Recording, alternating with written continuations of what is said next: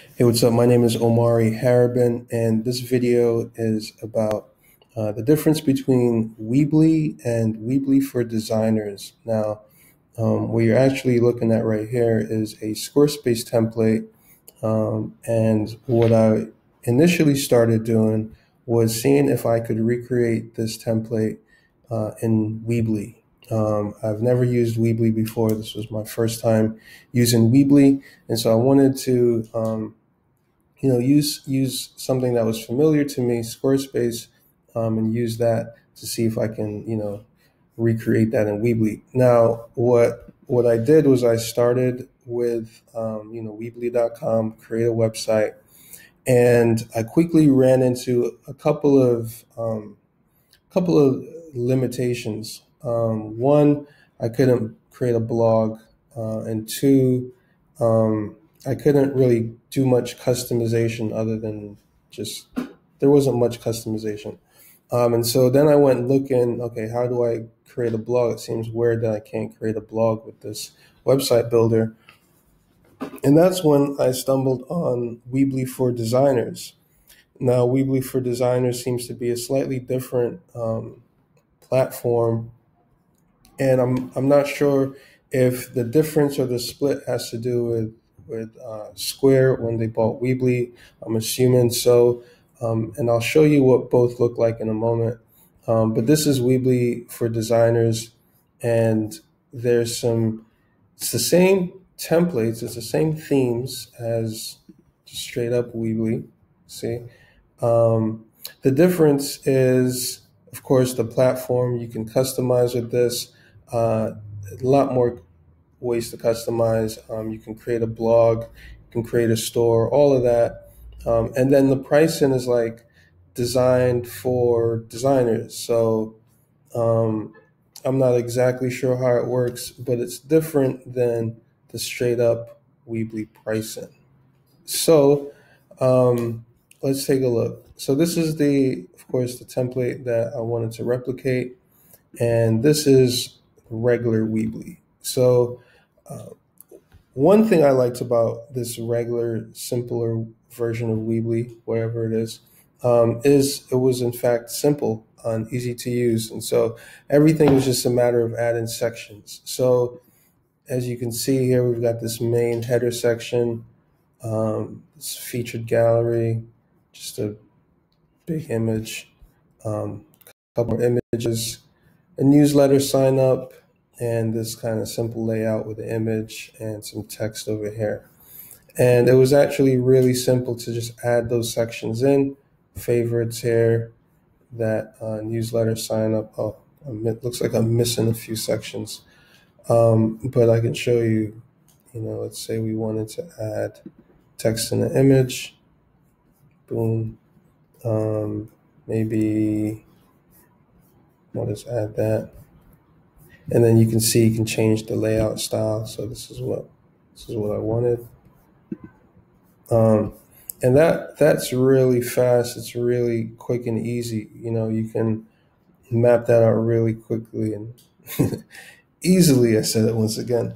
All right. But then the drawback is, let's say I want to move any of these. I can't move anything. Everything is kind of based off of selecting a layout and then going with that, which is all right. If I add a description here, the script, I can make the text large. This is large. I can't make it any bigger than that. I can change the font, but I'm generally limited in terms of in terms of customizing the layout. Gives me a lot of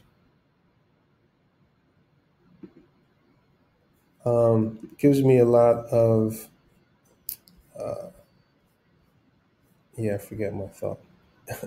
All right, so this is Weebly straight up. Some pros and cons. It's easy to add sections. You can't create a blog, and you can't customize any of the themes. You're very limited there. But if we head on over to Weebly for Designers, you can see there's a lot more going on here. There's a lot more for me to play with. However, there's one immediate drawback that I noticed, and that was that I couldn't edit this header layout, which I wanted to do to match, our header over here. And as you can see, I was able to do that with Weebly, but with Weebly for Designers, I would need to customize the theme, the HTML, to do that. Now, obviously, I mean, luckily you can do that. However, it would be much easier to just choose the right layout. And then I'm just going to quickly scroll, right? You can see this isn't as attractive as the demo I put together previously. And, I literally spent maybe 60 seconds on this. However, you can see the 60 seconds I spent on the other Weebly, it still looked decent.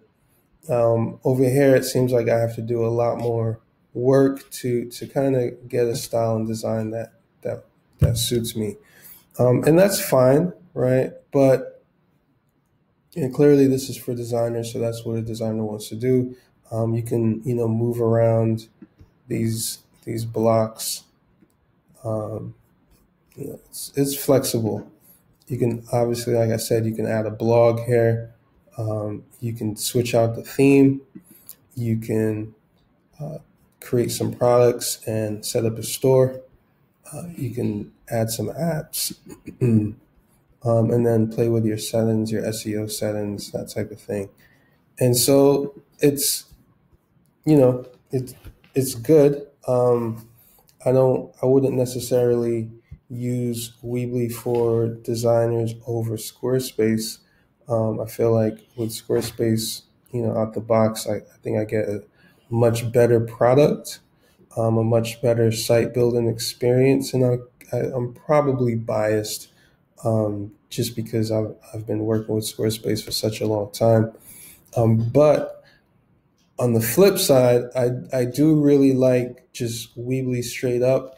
If I was creating, really fast e-commerce sites, or I needed an e-commerce site really quickly, really simply, I would probably start here, just because it's just kind of like a seamless experience. But if I need content, then I would need a blog, and then I would need either Weebly for Designers, or I'd probably just stick with Squarespace, since it accomplishes the blog, the commerce, and all of the design needs that you may have, whether it's simple or you want to get really custom. So hopefully, this video is helpful to you. If you watched it all the way, it probably has been. But yeah, I just wanted to share that there is, in fact, a difference between just straight up Weebly and Weebly for Designers, and it isn't apparent from the homepage. It isn't apparent that you can, access this other version of Weebly, but you can. So there you go. All right, peace.